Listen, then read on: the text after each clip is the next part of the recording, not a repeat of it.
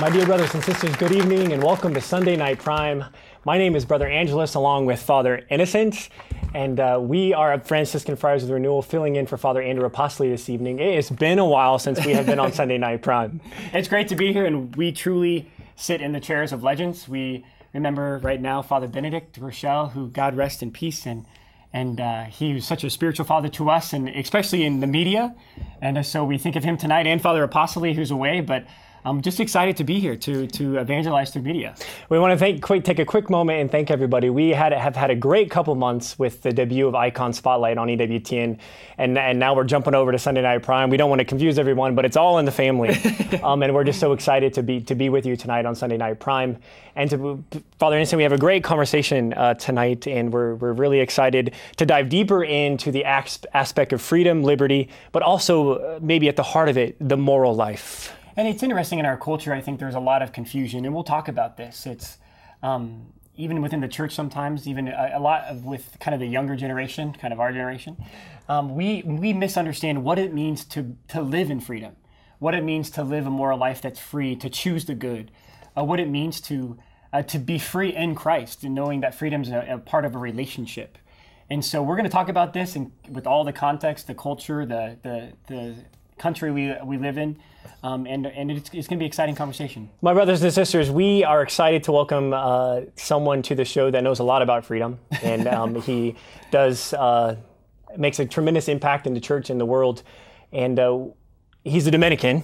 But we love Dominicans. Father Wojciech Giertych, welcome to the show. Father is the theologian to the Papal Household, and he is a moral theologian, teaches moral theology at the Angelicum in Rome. Father, thank you so much for being with us this evening. Thank you very much. It's a pleasure to be with you. We don't want our Franciscan-Dominican rivalry to come up here, but we're just... a little bit. A little bit is always good. We're just so grateful, Father, to have you here, and again, sitting with...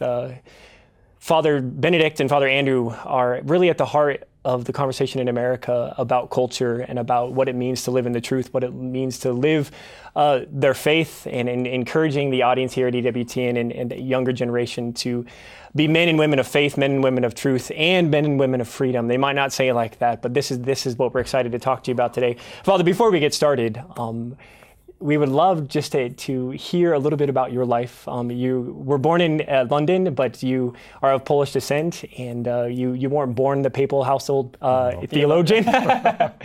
What is it, and maybe at the heart of your Dominican vocation as well, tell us a little bit about what the Lord has done in your life in the past. I was born in England of Polish parents. The first Dominican that I saw, I don't remember seeing him, but he remembered it, and that was Father Yves Congar, who imprisoned during the war with my father. And when I visited him already as a Dominican, as a priest, he immediately gave the address of our house in London, and he said in the 1950s he visited our house and there was some babies on the floor. Well, I was one of them. So I think that maybe he had said a prayer for my Dominican vocation. Look at you now. But anyway, I was born and raised in a Polish family in London, but then I went to Poland still under the communist period because I wanted to see the real Poland, the present-day Poland, and not the Poland of my parents, which was pre-war. And I studied history in Poland. I got to know the Dominicans. I discovered my vocation, and I entered the order in Poland. So I was a student brother in Kraków when the local bishop was a certain Karol Wojtyła. I was there when he was elected. I was there when he was elected Pope. Oh, wow. And then after ordination, I was sent for further studies to Rome. And for many years, I worked in Kraków, dealing in formation, but preaching, teaching moral theology. And then I was called to Rome to teach in Rome. Then I was called to be the assistant of our general. for Central and Eastern Europe. So I traveled around Eastern when the boundaries crashed. When the Soviet Union crashed, the boundaries were open. So I was a witness of the rebirth of the order and of the church in the post-Soviet world, in Czechoslovakia and Hungary and so on. So this was my task, to make the contacts between the Dominicans who were appearing from underground and the new men there, the establishment of communities, and the master of the order. We call him the master, our general. And then I was made the assistant for studies. So I was traveling around the world visiting Dominican centers of studies. Then I was hoping to go back to go to Ukraine to help the brethren there. But Pope Benedict messed up my plans and arrested me in the Vatican. Arrested you. And now I'm living as a hermit in the Vatican as the papal theologian. And this is a very prestigious position.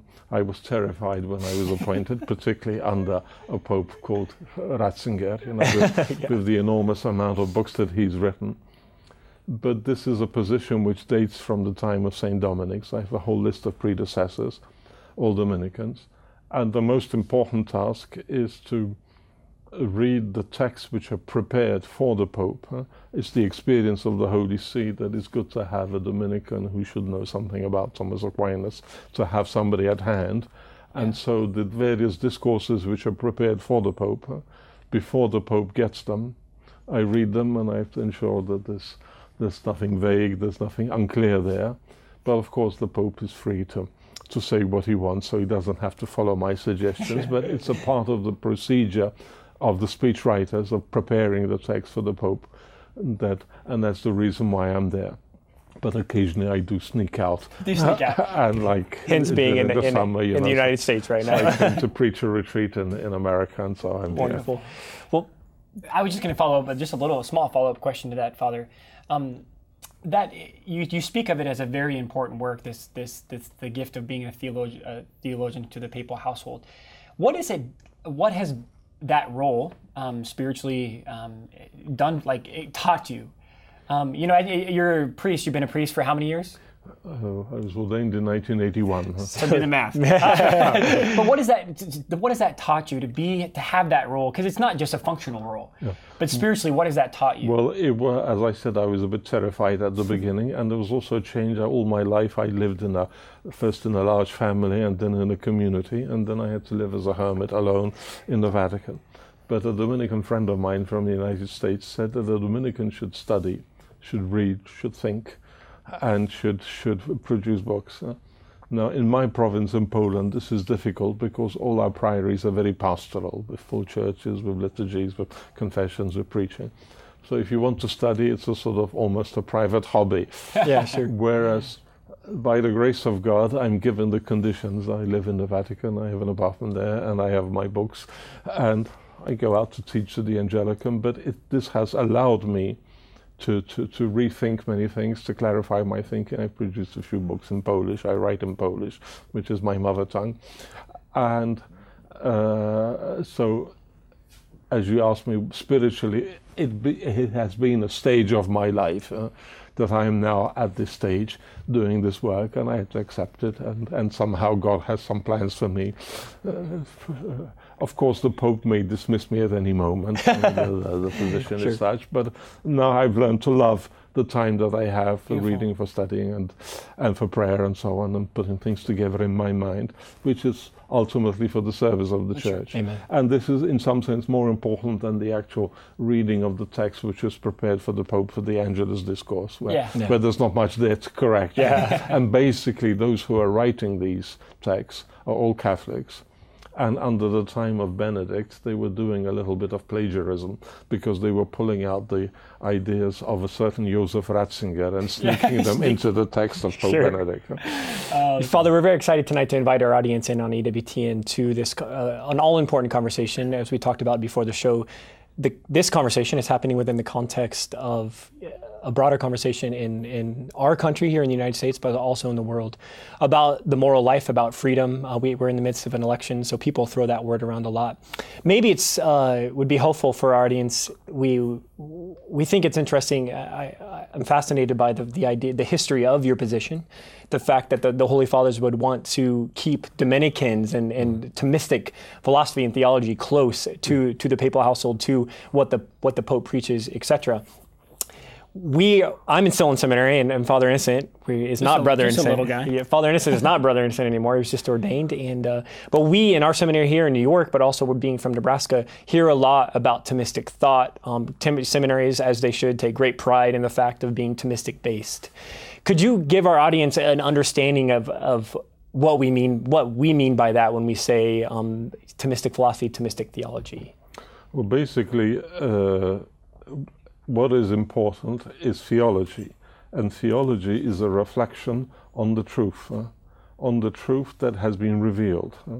Christ is the Word of God, and so we reflect on that word, and we can make a distinction between speculative theology and positive theology.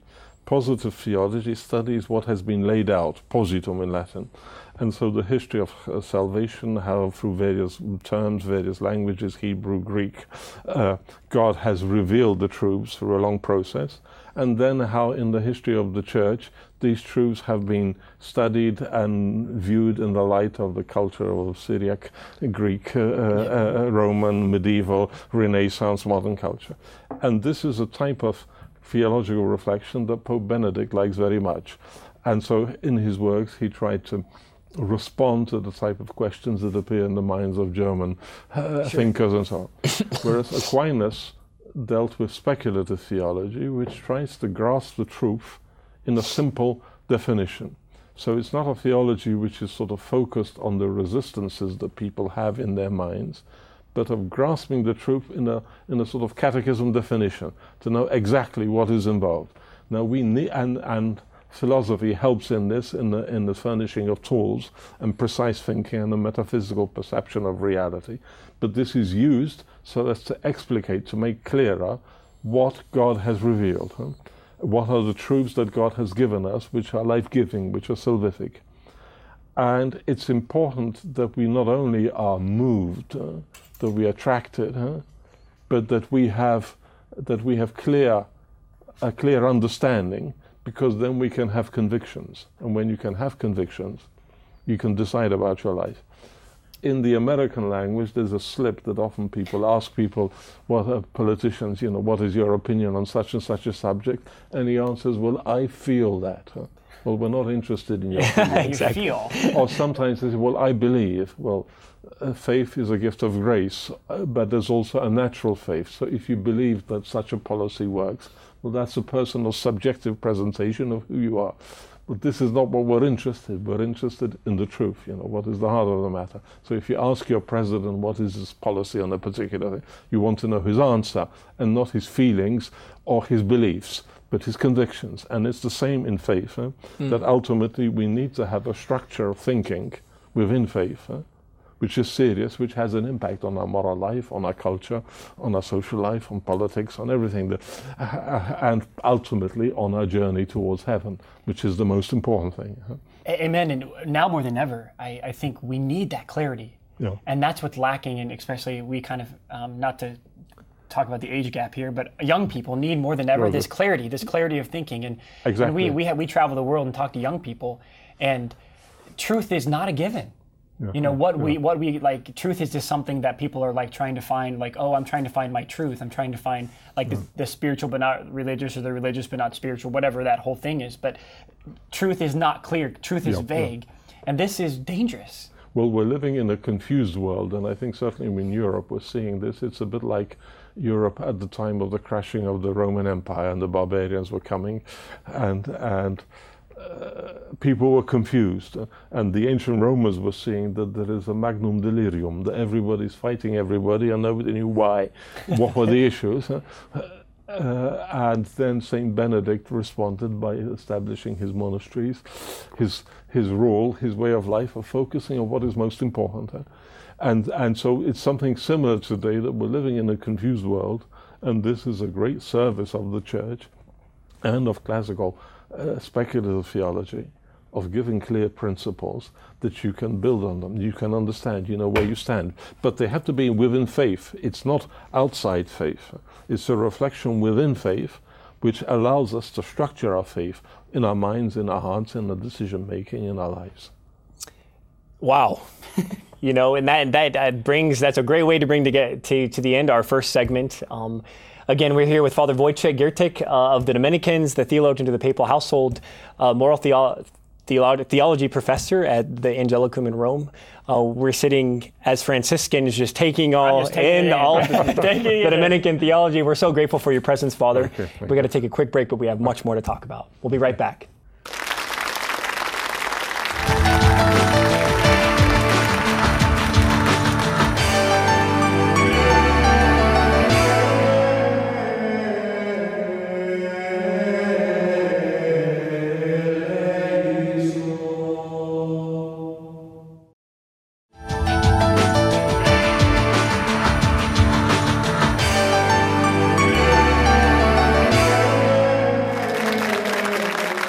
My dear friends, welcome back to Sunday Night Prime. Again, filling in for Father Andrew. Apostoli is myself, Brother Angelus, and Father Innocent. Father Innocent. We're so honored and excited to be with you tonight. The topic for tonight is freedom.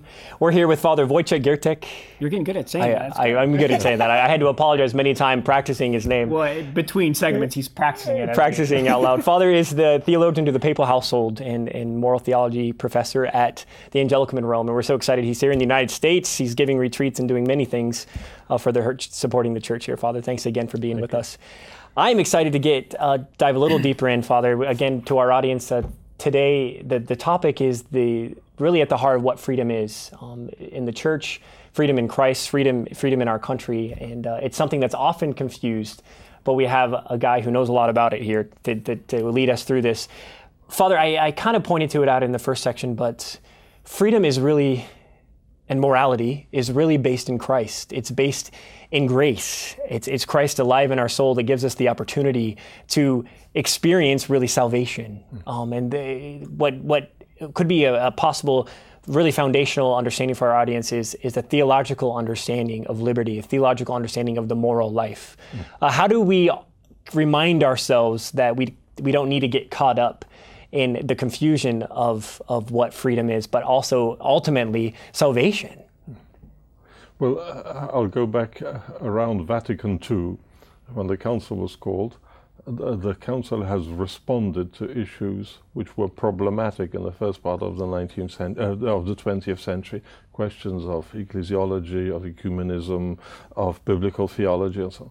Whereas the council hasn't really responded extensively about how do we understand Christian morals. And now the basic crisis in the world concerns morals. Nobody cares really so much about the relationship between biblical archaeology and scripture and so on. These are issues which are not dramatic, but how to explain, how to present Christian morals. And this is an issue which the Council has given us the intuition that it has to be through Christ, that Christ is in the center. And Christ is fully divine and fully human, with a human heart he loved, with a human mind he fought, with human hands he worked. Wonderful. So this is, and the church in the world is viewed primarily through the conscience of individuals who are moved by grace.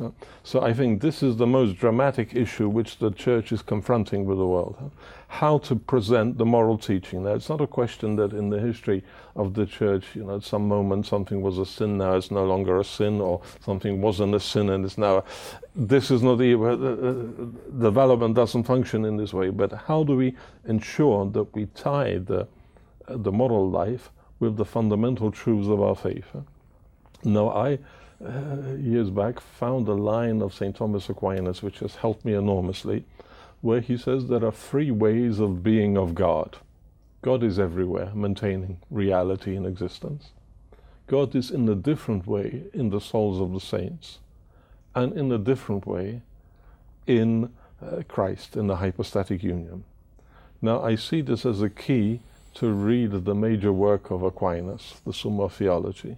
And the first part is about God, who's the creator, and about anthropology as we came out from the hands of God.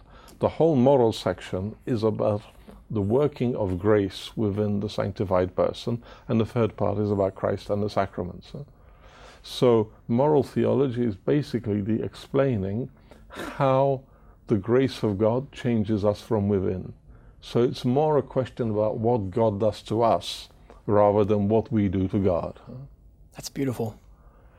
And Father, if I could just, it kind of shapes the personal relationship with Christ. It takes the emphasis off of what we do. I think often in kind of the modern church, especially with young people, it's always like, well, it's always about do's and don'ts, rules.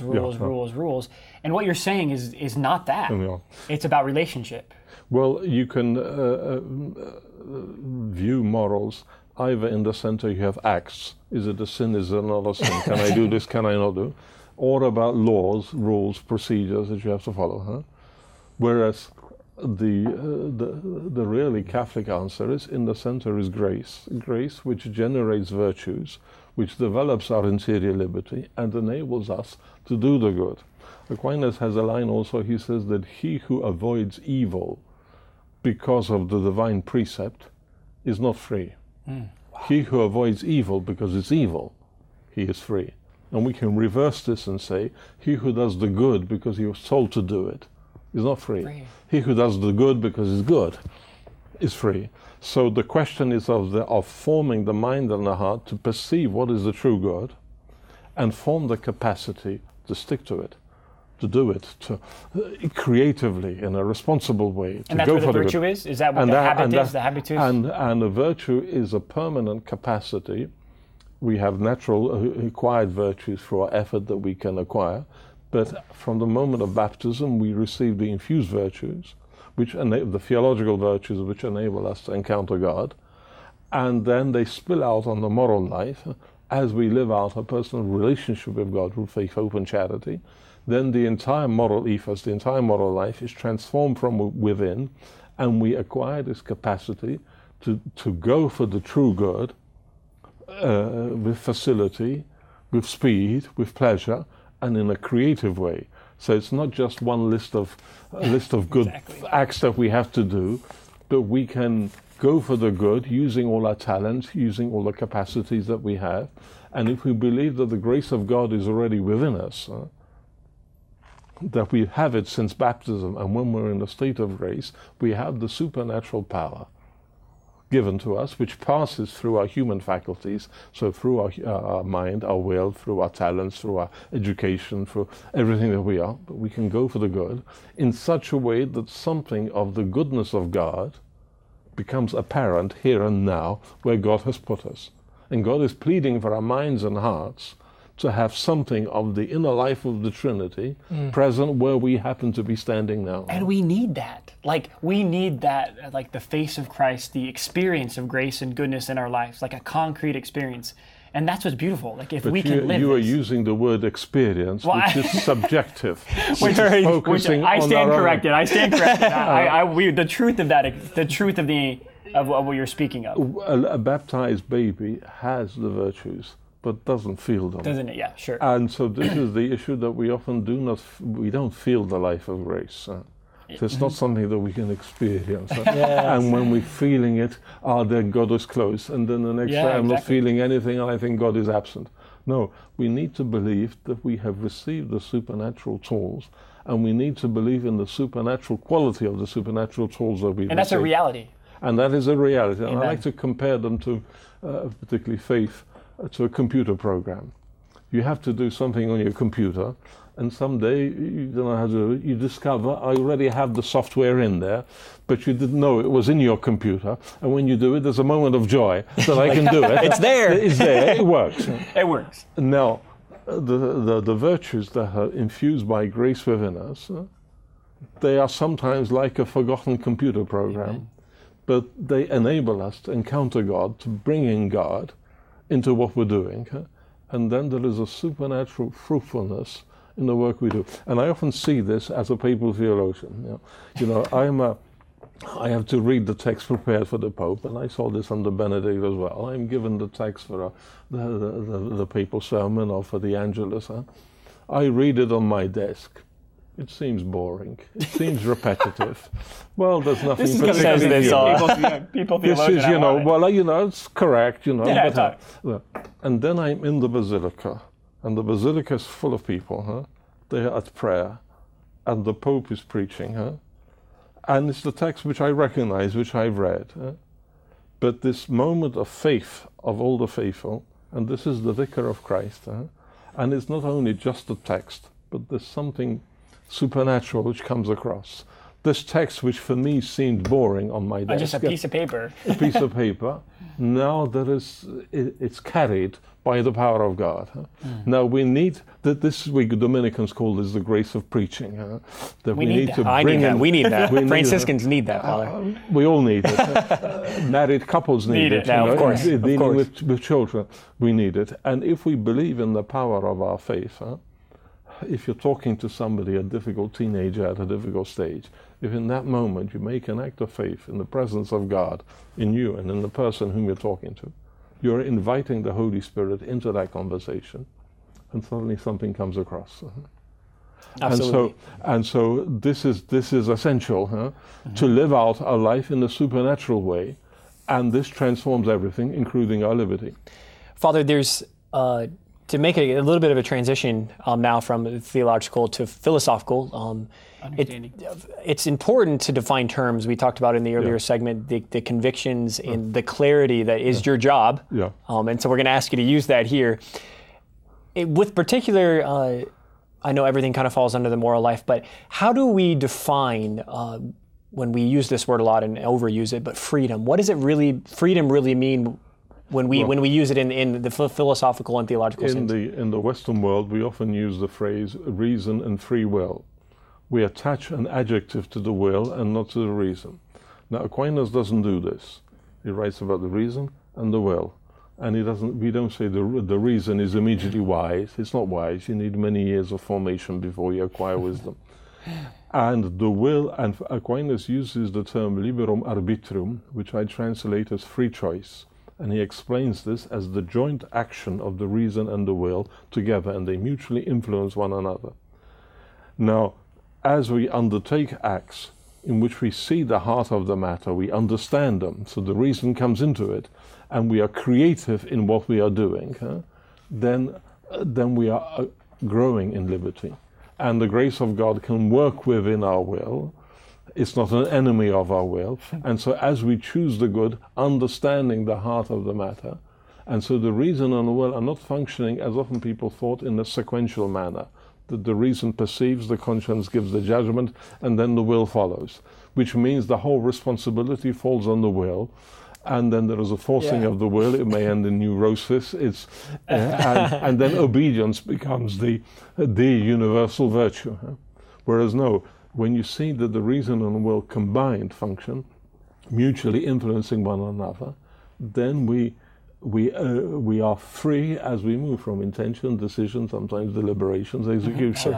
And at every stage there is a moment of creativity. We can really think what we're doing. We can really be inventive in this. We can decide. And sometimes people do not fail on the level of conscience. They know what is the value, but they fail then on the level of living it out. And so that's why we need the formation not only of the perception of the truth, but we need to form our interior being to be able to move from intention, sometimes deliberation if it's necessary, decision, and execution. And for this we need what we call the virtue of prudence, which gets you through all these stages. Unfortunately, in modern centuries, the word prudence started to mean caution, whereas that's as if outside of action. No, we need to form this fundamental motor within us, and also in the supernatural life, to live out charity. We need to have the capacity to go from intention, decision to execution. And people have problems on different levels. Some people are very clear about what is to be done, but they don't do anything. Some people get stuck on the level of decision. They have doubts. Some people decide very well, but then the execution, they're lazy. They can't do it. So this is freedom is a program. It's a process, and we grow in freedom as we grow in the virtues. You know, we're going to end this segment pretty quick, so we have about a minute. But You use the word formation, and especially philosophical, theological formation that we all, I think, the culture needs. Yeah. Quickly, that doesn't accidentally happen. What do you say to the person watching now who maybe doesn't experience that formation, but how can they do it? How do we form this freedom in our hearts? Well, by trying, by practicing. By practicing, but also we need a clarification of the mind. We need a catechetical teaching of the church. We need the Word of God. We need to nourish our faith by the sacraments and so on. There are many elements which come into it, but we have to have the courage to do new things, to do things that we've never done. And if somebody says, "Oh, don't do it, it was never done before," well, it will be done now. If you perceive the truth, that this is the true good that is worth doing, do it. And we have to have the courage to do things we've never done before. And if we won't learn that, we will find death difficult, because to die you have to do something that you've never done before. Exactly. My dear brothers and sisters, we have much more to talk about here. We're here with Father Wojciech Giertych of the Papal Household and of Angelicum University in Rome. Father, we look forward to the social implications of freedom as we'll talk about next. We'll be right back.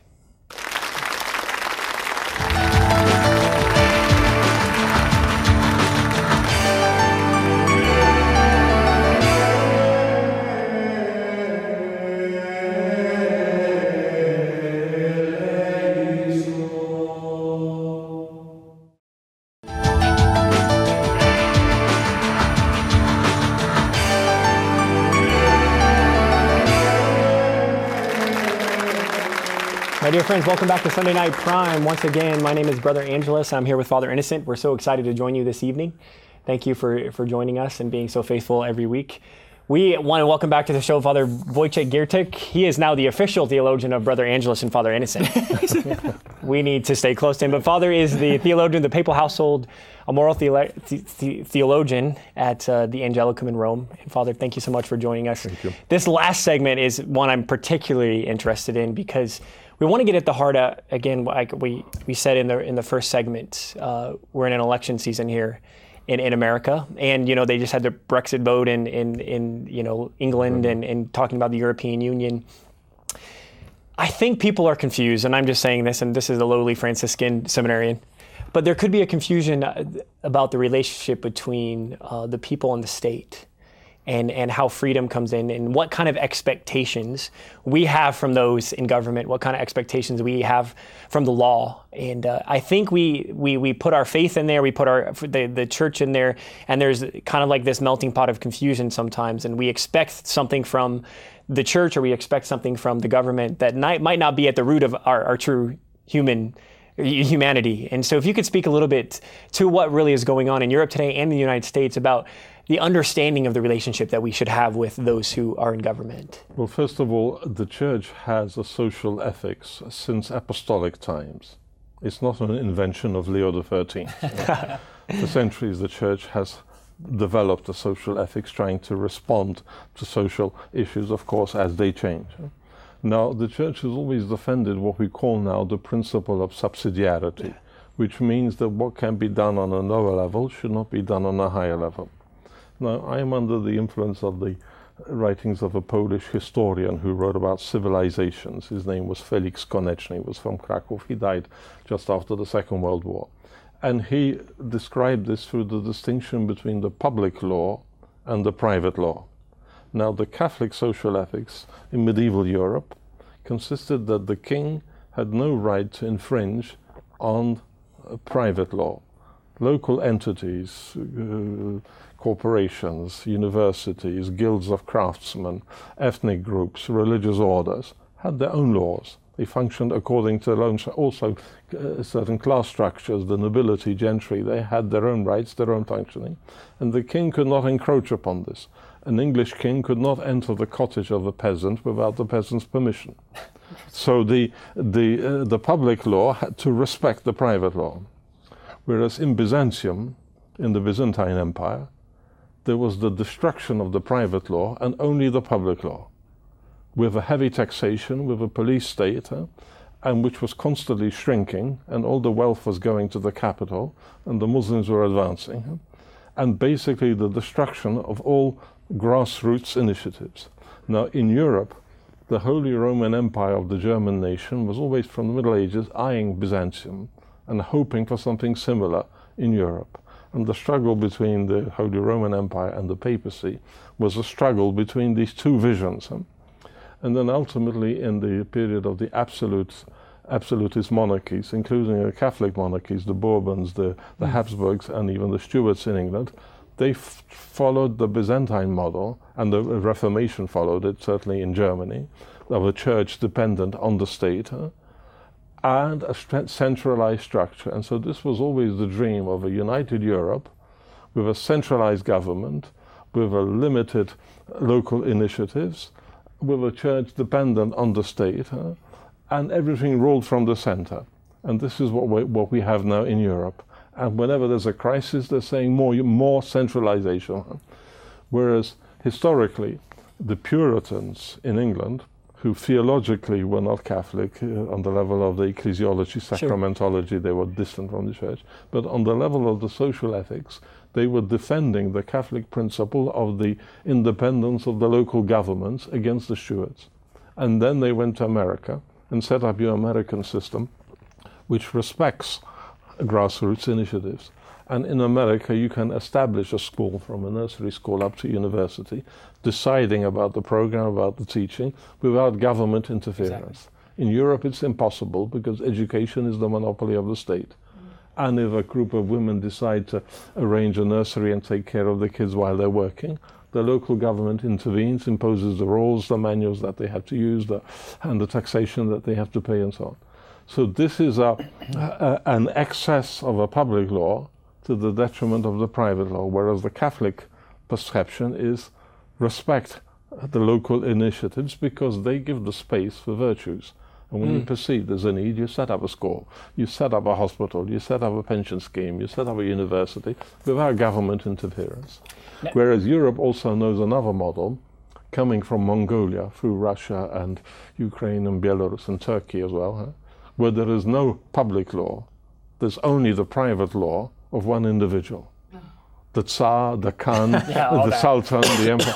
So, and this, I've seen this in Poland, and it has an impact also on the functioning of the church and religious orders also. The sort of attitude that those who are superiors, they impose their willpower, sheer willpower, and they want people who are submissive.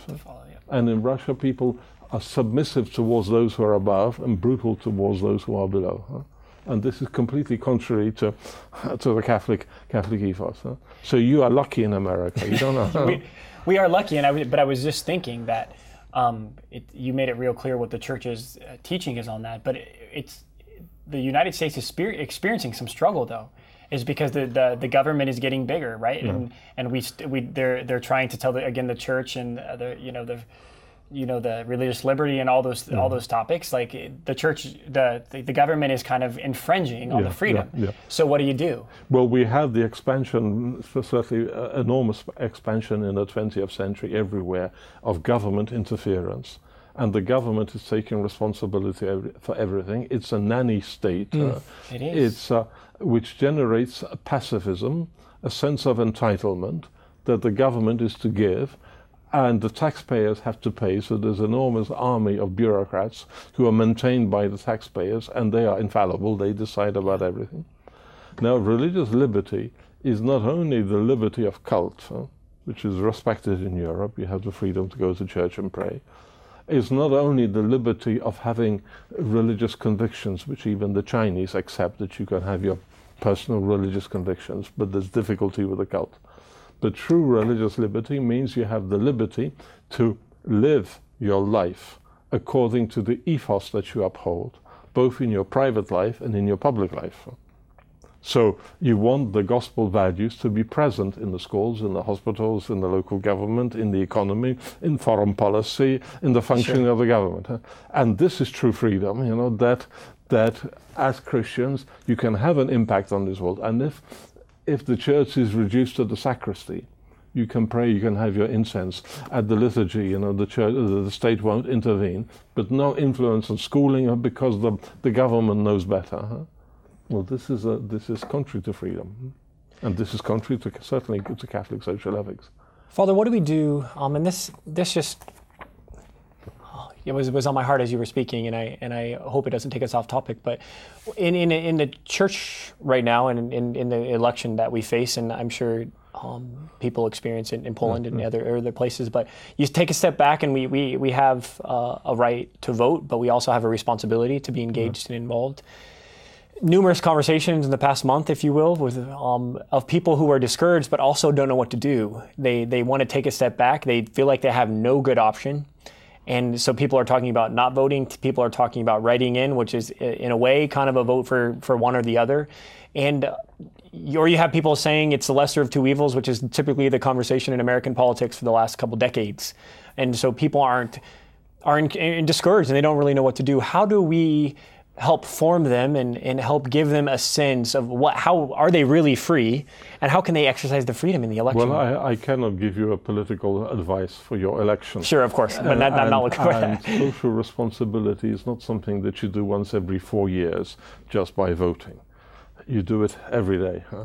And people who set up schools and maintain them, who set up free colleges, liberal arts colleges that you have here in America, people who are caring for their families, who are setting businesses, caring for the economy, giving work to people.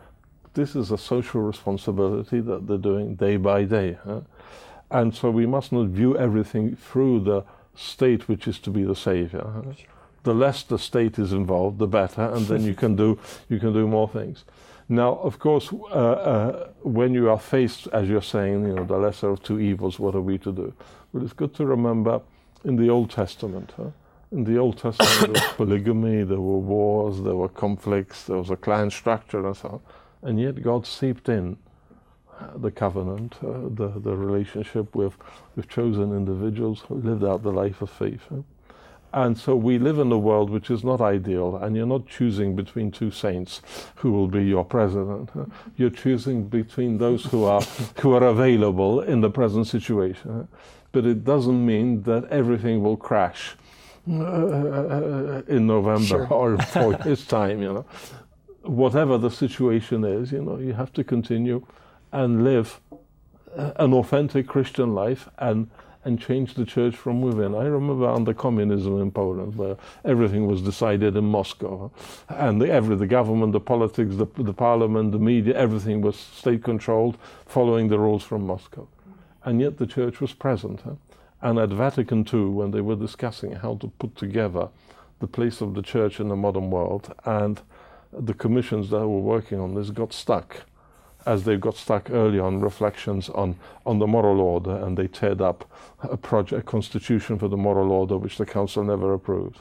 And in this moment when they were stuck, suddenly they got a response from Karol Wojtyła and a group of philosophers from Kraków, who said the church is present in the world through the conscience of individuals, and so view the moral order not from externally, the church, God, the moral law, the state, kings, the constitution, but from the bottom, from the individuals who perceive the true good. And under communism, when we couldn't change the regime, but you had authentic Christians working in the schools, working in the hospitals, being faithful to their conscience. And conscience is not a question of feelings, but a perception of the truth.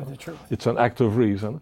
And people who are saying, no, we are doing the authentic, the true good. And in this way, communism was changed from within, by the change of hearts of individuals. Of course, this was with the spiritual help of God. And when John Paul II suddenly was elected Pope and he came to Poland, which suddenly appeared on television, a big mess, and he said, there's no aspect of our life where Christ has no right to enter. And people started clapping, and they clapped for 14 minutes as an interval in his preaching.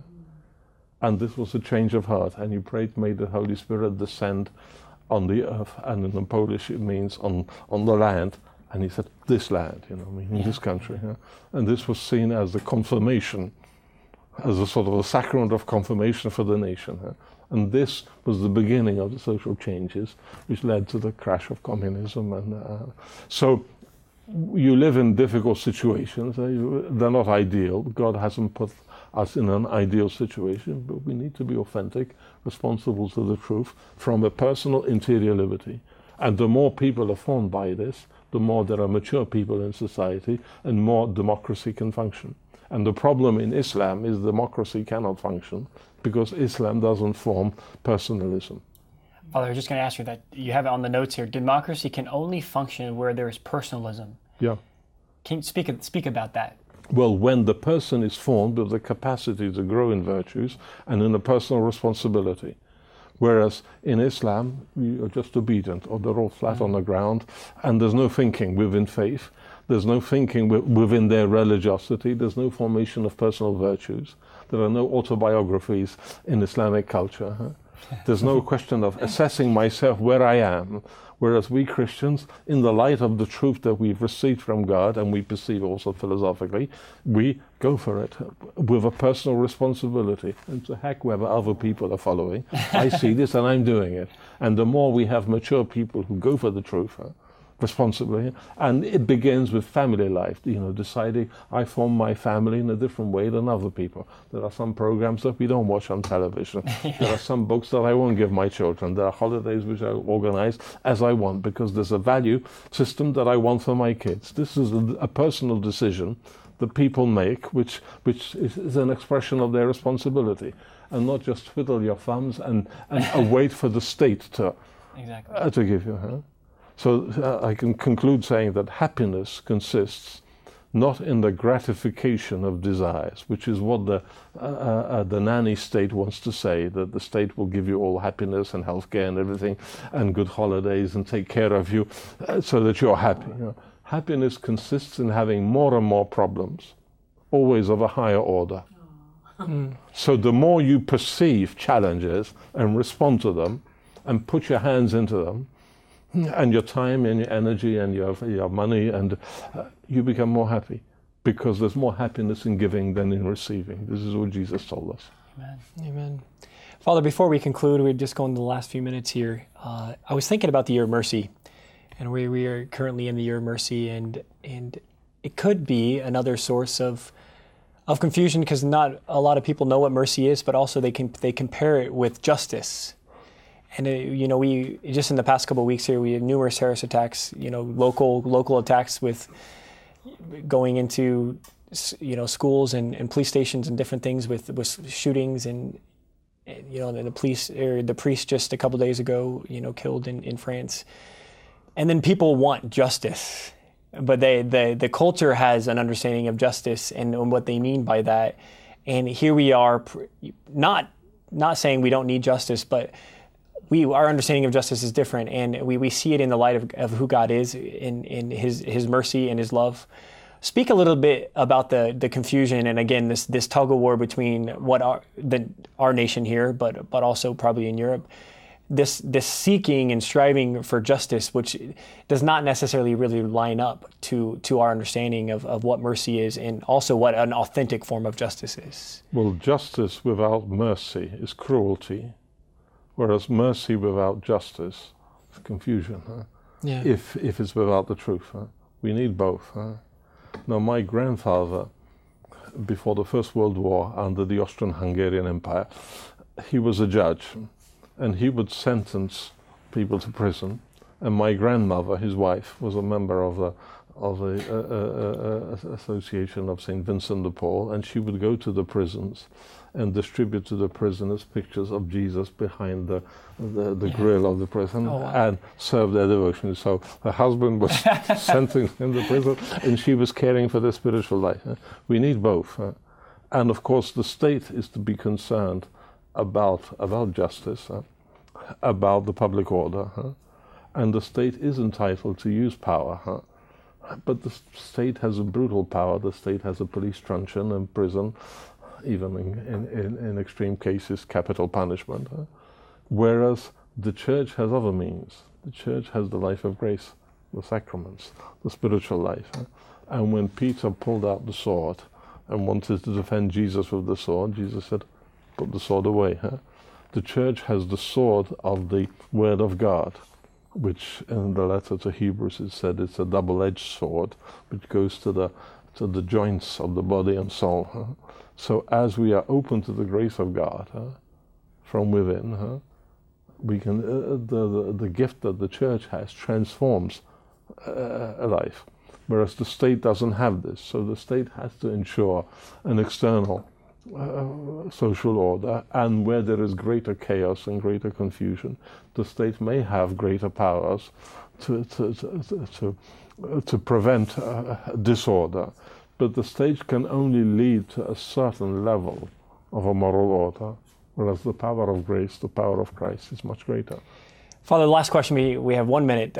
We have another show on EWTN called Icons, and it's based in the idea that there are people in the world that reveal Christ to us. Who have been icons or witnesses in your journey as a priest and as your time in Rome, people who have really been the face of Christ to you? I don't want to canonize anybody, actually, but I hook onto what you say because Aquinas, in the opening lines of the Summa, quotes St. John Damascene, who was a great defender of icons in the Greek church when there was a conflict with can icons be painted. And the issue was, is it possible to have something of the divinity on the wood? But it was also a Christological question tied with the heresy which denied the human will in Christ. And the Byzantine emperors preferred this heresy because it meant that Christ was a puppet in the hands of the Father, and so people have to be obedient to the emperor. And Aquinas quotes him saying, quotes his line, that the icon of God is visible in the person who has the intellect, the free choice, liberum arbitrum, and per se potestativum, standing on his own feet. So people who are mature, also in the economics field, who are standing on their own feet, who are, sure. This has always been the Catholic principle, the more people are who are economically dependent, the better. So virtuous people who are good from within, they are icons of the icon. And this is the Christian morality, that we are to be icons of the icon that is Christ. Christ is the image of the invisible Father, and as we receive his grace, we become icons of the icon. And this is what St. Paul says in 2 Corinthians. And we, with our unveiled faces, reflecting like mirrors the brightness of the Lord, all grow brighter and brighter as we are turned into the image that we reflect. This is the work of the Spirit. The Holy Spirit working within us elicits the icon of God on our faces. Father Giertych, thank you so much for being with us today, and we just are so grateful for the opportunity to sit in your presence and to talk about the beauty of freedom. Father, if you would lead us in a prayer. My brothers and sisters, we're so grateful for the gift of this time with you, so grateful for the conversation, and may it continue to build fruit in your life, bear fruit, as we all try to live free lives in Christ, always choosing him and always seeking true relationship with him and ultimately our own salvation. Heavenly Father, we thank you for the gift of this time together, to come together as Catholics and faithful people to reflect on the gift of freedom in Christ and freedom in the Church. We ask for the gift of your Holy Spirit, the grace that is in our hearts from baptism, to continue to set afire our souls, that we would be faithful witnesses to Christ in the world. We ask this through the intercession of Our Lady and all the angels and saints. And may Almighty God bless all of you in the name of the Father, and the Son, and the Holy Spirit. Amen. Thank you. My brothers and sisters, this kind of show couldn't happen without your support. Mother Angelica, Father Benedict, and Father Andrew are wonderful servants. And Mother Angelica used to always talk about the significance that evangelization through the power of media is all of our work together. And so we really ask that if it's possible, if you could support EWTN financially so this show can continue to go on and continue to influence the lives of so many people who desire to live their faith and be instruments of Christ's salvation in the world. Thank you so much. God bless you.